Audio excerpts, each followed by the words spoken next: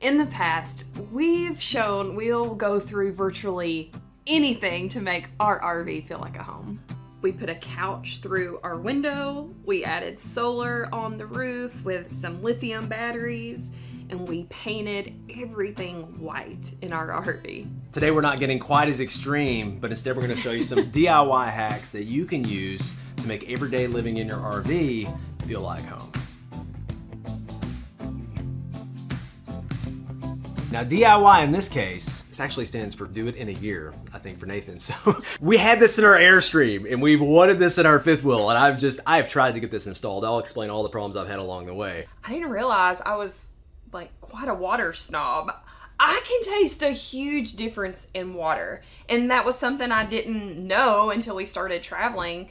And I realized I wasn't drinking enough water because I didn't like the taste of it. And every time you go to a new campground, a new city, a new state, the water's gonna taste significantly different. And I wanted a water filter or some way to purify water so we had clean drinking water that actually tastes good. And so Nathan did a ton of research and something that was important to him, because Nathan is not a water snob. He says he can't taste a difference in water. But he's like, I want something that saves space, that isn't going to sit on the counter and take a ton of counter space. I want something small, compact, that is just easy to use. So that is where this comes in. So let me show you something outside first while we're talking about water. This is more, the taste does matter, but I don't know what it is with the water here, where we are with our home base in Tennessee. Let me show you something. So this is our outdoor spigot here at the site. I've talked to the water department. They said, oh, it's not a big deal. It's just clay.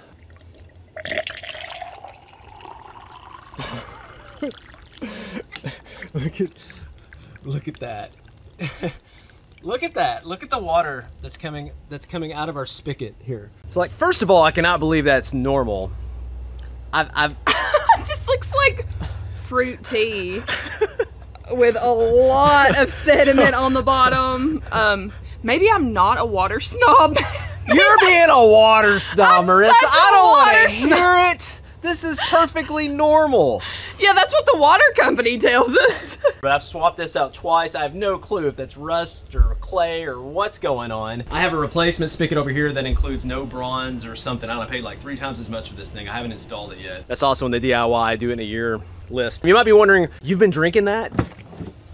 So our Solitude has a built-in water filtration system for the whole RV, which is this bad boy right here. So every 1 to 2 weeks, when I can tell the water filtration system is starting to clog up, I go, and these are like, I don't know, $6 a piece, $8 a piece. So this kind of adds up over time.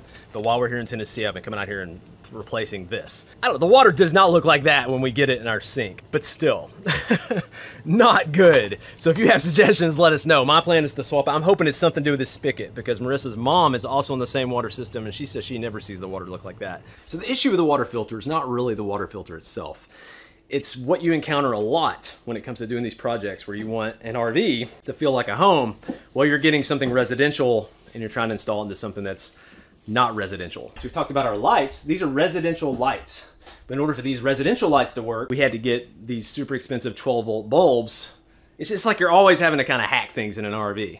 Like, basically there's all kinds of conversions going on all over this thing. So I thought I had everything I needed to do the install today, and I realized yesterday, oh my goodness, I don't have this conversion from the weird metric spigot to go to a 1/4, which is what I need to go into the water filter, which then ties into the main water line. So I'm gonna have a 3/8 hose come out of there. It's gonna tie into the 1/4 hose, tie into the 1/4 hose here. It's gonna go through the water filter, and then I have to put a split over here on the main line. Here's the ACUVA down here. So there's just all kinds of conversions going on. All that to say, if you have to buy a residential secondary spigot and it has a funky conversion, the 2 main things that I had to get to make this work are, number 1, on the main water line, I had this piece, which takes the 1/2 inch, continues on to 1/2 inch, but then gives you the option to shoot off to the 1/4 to go to the water filter over here. The second thing I'm gonna buy and then swap this out with is this adapter from the spigot to a 1/4. So this is nothing against ACUVA. This is just this is one of those typical like RV residential conversion issues you run into when you have an RV.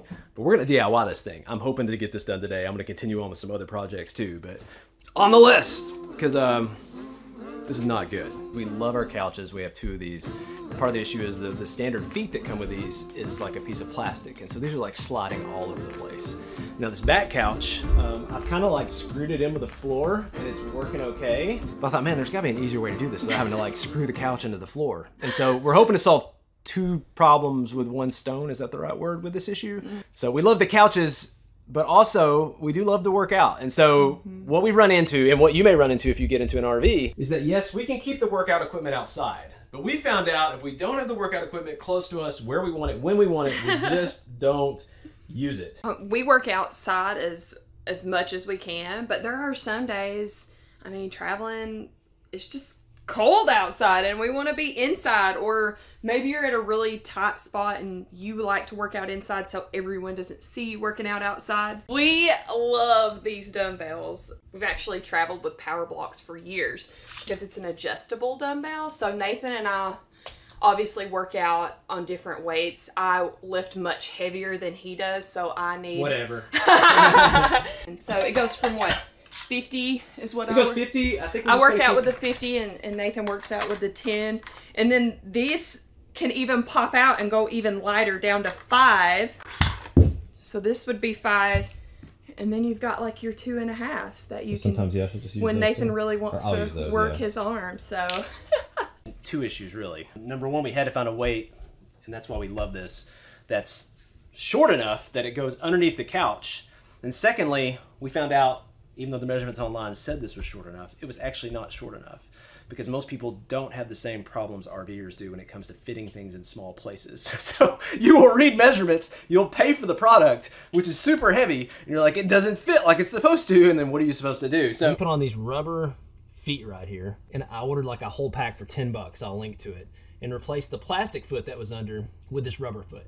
And so it raised the couch, I don't know, like not even half an inch. It did not need much to come up high enough to put the weight under it. So that's like 2 birds with 1 stone. We've got our weight that we can keep inside when it gets cold. We don't want to work outside. We get it stored here. We can whip it out if we need to, and the couch stays in place better with the rubber feet. I'd say that. Pretty good. That's a win. Now another hack for this to feel like a home.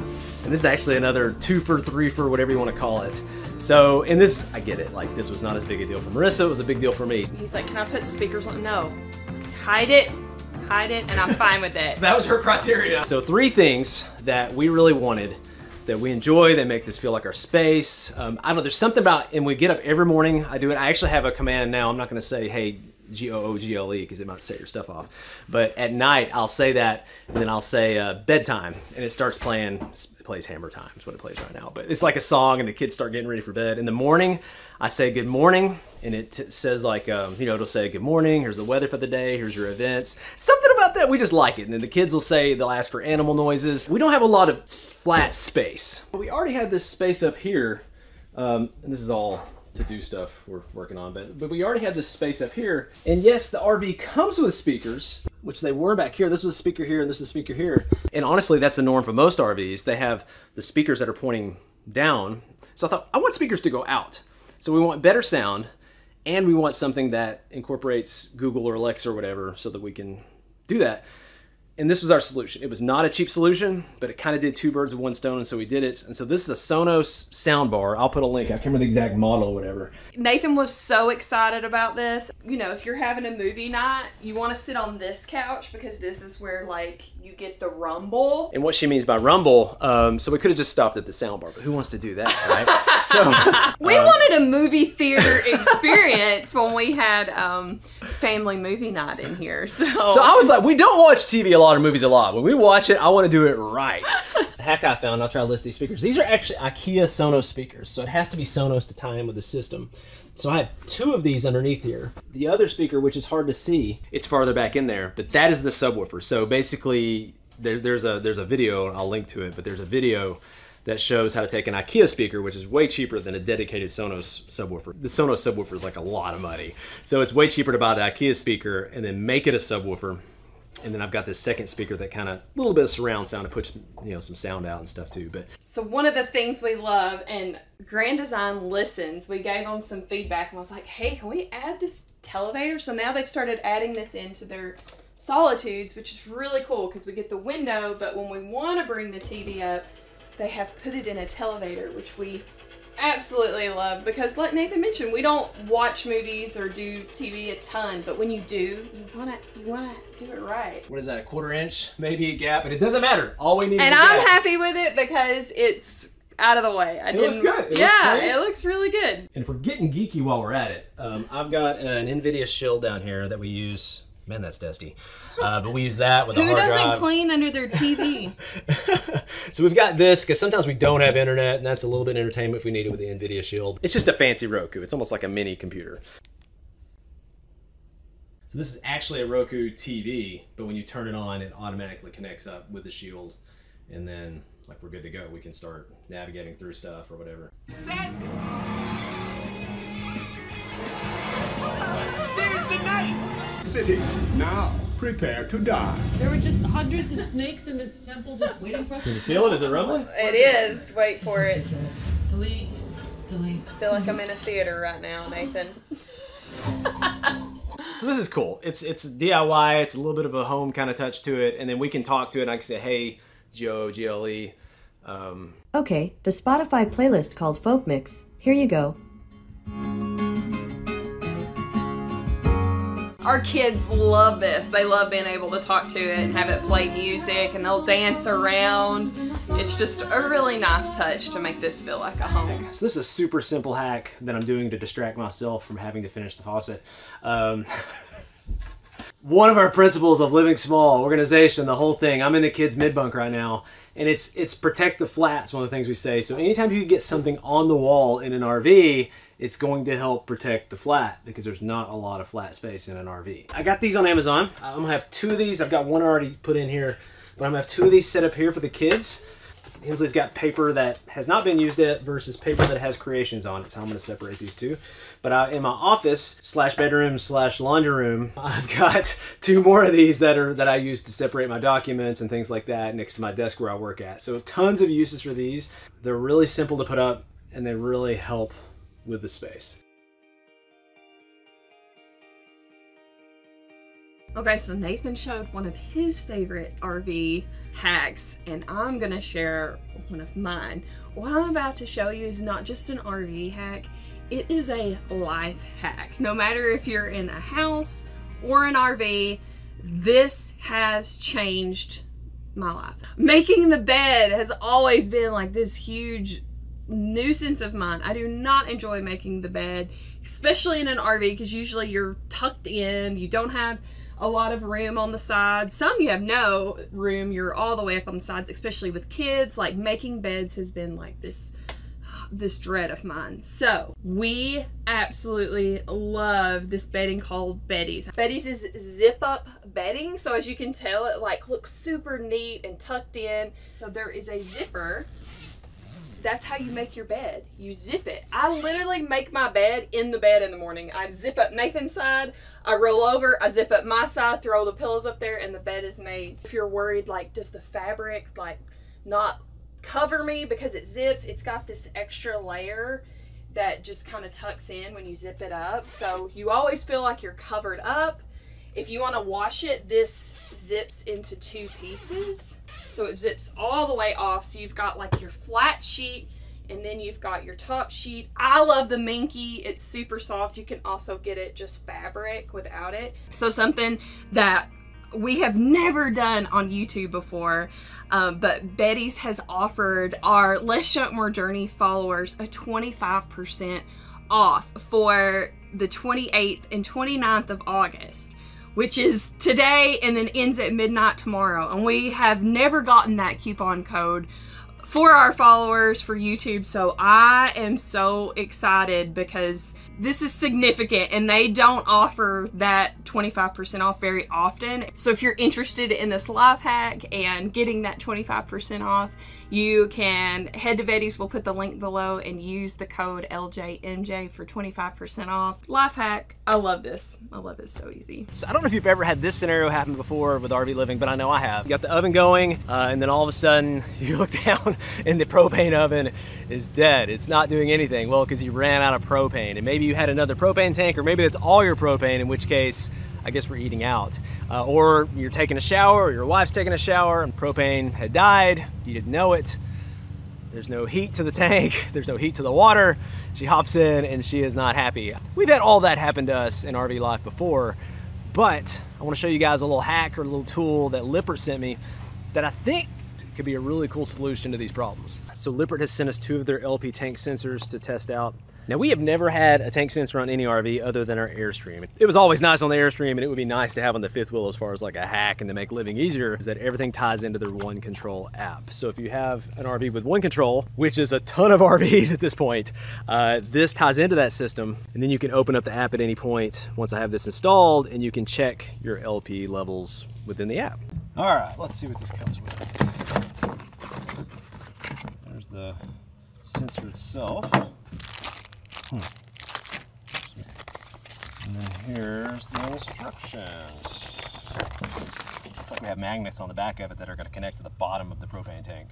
I'm going to turn on the sensor, connect it to the One Control app, pair it, install these things, it looks like, on the bottom, put a piece-size amount of sonic grease, which looks like is inside of this, center this on the bottom of the tank, then flip the tank over and wait at least 5 minutes. So let's see what we got. Pressed it 5 times, open the Lippert app, liquid propane sensor.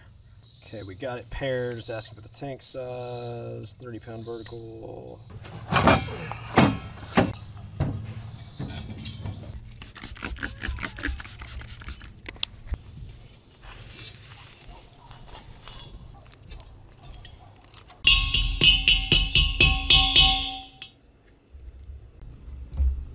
Tank number 1 took like 3 minutes. So I know one of these tanks is totally empty, and the other one, I'll pick it up and fill it out. I'm gonna guess this one is half to 2/3. I'll get the other install done on this one, put both tanks back the way they're supposed to be. It said to wait 5 minutes. I'll wait 5 or 10 minutes, and then we'll, I don't know, see what the sensors do. Okay, so results are in on the tanks. Got them built into this app. That's what's cool about the One Control. Along with the leveling and the awning and the lights, and so many things are starting to be built into one system in one place, which is really cool. So I love that. I love that it's in the app. I don't have to worry about a physical button or being in one place. I can just whip up my phone at any time that I'm within range of the One Control app. Probably even driving down the road if I needed to, and I can see the levels of the tanks. It's showing that the one I'm pretty sure is close to empty, or possibly empty, is at 20%, and then it's showing the second tank, which I said it was like 50% to 2/3, says 65%. So I think for what it is, I don't know if you ever had like if you ever had monitors on any sort of tanks in an RV with a gray tank or black tank. I did not expect 100% accuracy with this, but it's enough to me on the first one that I know is really close to empty or totally empty.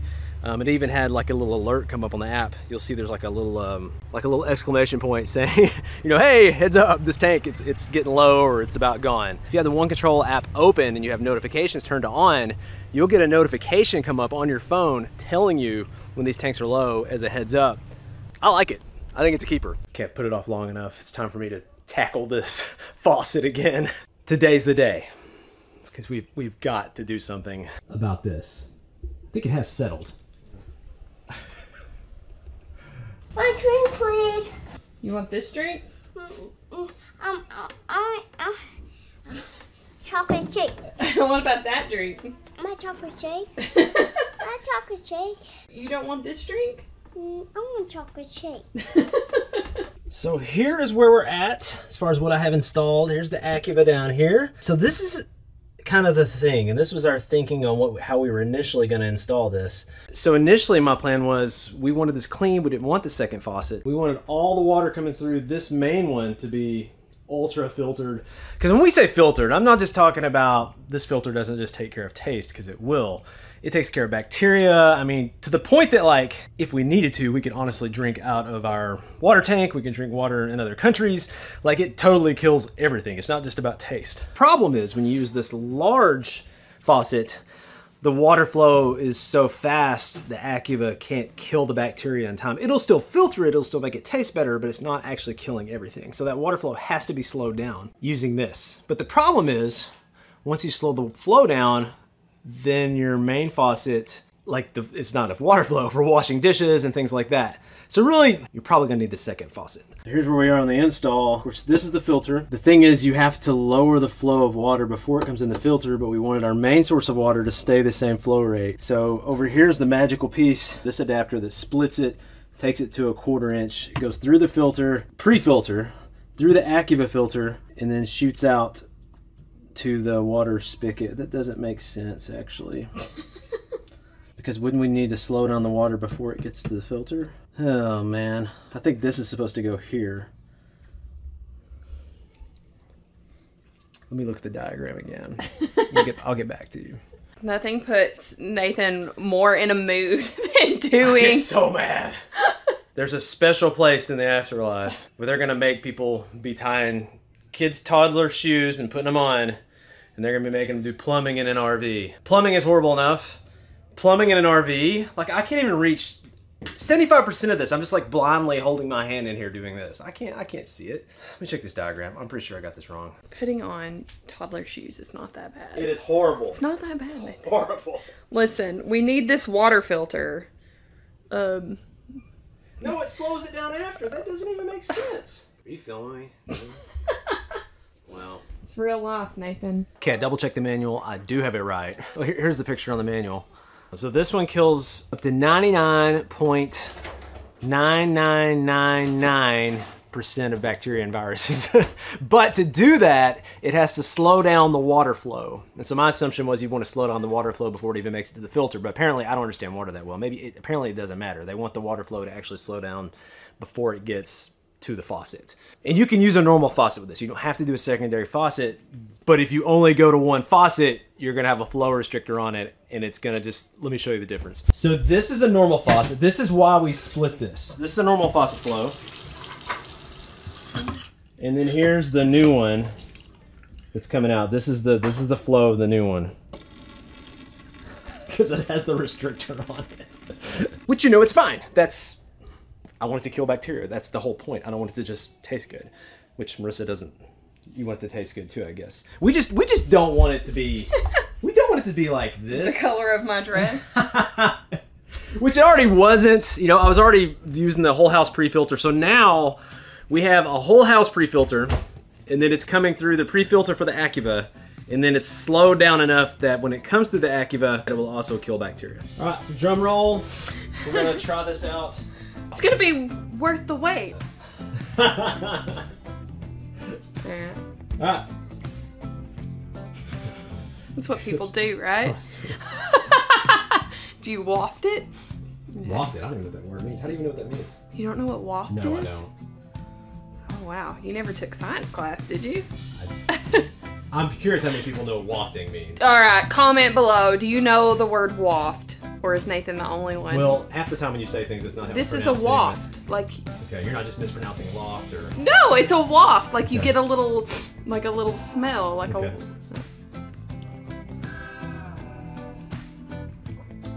That's good water. That's for you. Really having to drink it? Oh. I'm not drinking that. You can see everything settled on the bottom there. I don't think there's much question on what's going on here. So if you would like to see these RV hacks in person and you would like to come hang out with us, our rig and us and the Team Journey LJMJ community will be at our first ever event in November, close to Orlando. We have just a few spots left. These are gonna be gone soon, but you go to teamjourneyhuddle.com. We would love to connect with you there. Other journeyers that are already coming to the event would love to connect with you there. Grab a ticket. We cannot wait to see you in November. Well, that is our journey for today. Until next video, we'll catch you guys later.